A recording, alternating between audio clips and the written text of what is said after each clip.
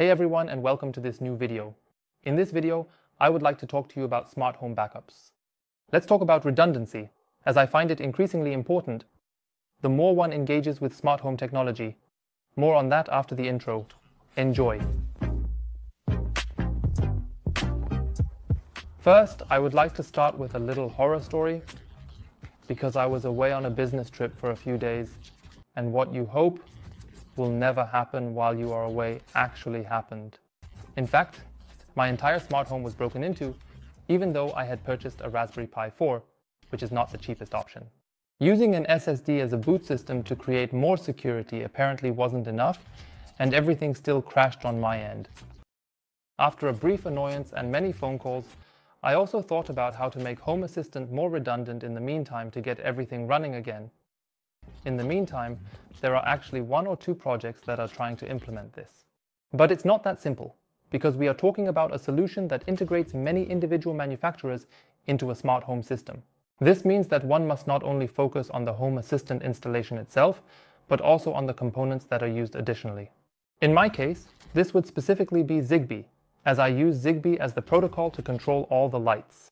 This means that if I wanted to set everything up redundantly, that is securely, I would also need to set up all my Zigbee devices redundantly. And here we come to the first problem, which for me is currently a huge issue, because Zigbee, as far as I know, does not support 2 gateways in a single system. This means that running everything redundantly would already fail at this point, and would therefore be unnecessary. Because if I can't have 2 Zigbee bridges, I also can't have 2 Home Assistant installations, since my Zigbee dongle is directly accessed through Home Assistant, specifically with decons.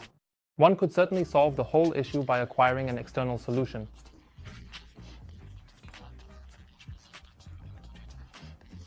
There are projects like Zigbee for this purpose. This means that there would be an additional translator that converts the Zigbee protocol into the MQTT protocol, and then the Home Assistant installation would essentially just act as the central controller. You could then put it into a backup mode, which of course would be useless if the Zigbee to MQTT bridge were to crash. The same problem would occur with an IKEA bridge, a Philips Hue bridge, and so on.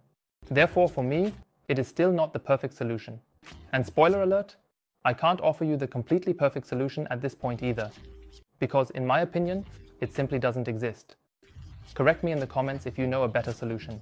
My current solution is that I have currently prepared a second SD card, which is also set up with a fresh Home Assistant installation. The only thing installed on it is the VPN that I previously introduced in a past video, which is Tailwind. This way, I can quickly connect to the new Home Assistant instance if the old one crashes. The only thing I need to do is swap out the SD card. And since I have a daily backup, for which I have also made a video, I can quickly set up Home Assistant again with this daily backup. And that is basically my only solution regarding this topic. Of course, as I mentioned, there is a redundant solution for Home Assistant that I have looked into, but it is extremely complicated to set up, at least without significant prior experience in virtualization, and it's not exactly ideal since you also need to back up each individual component. That means you would also need to have 2 Zigbee bridges and so on and so forth. So those were my experiences.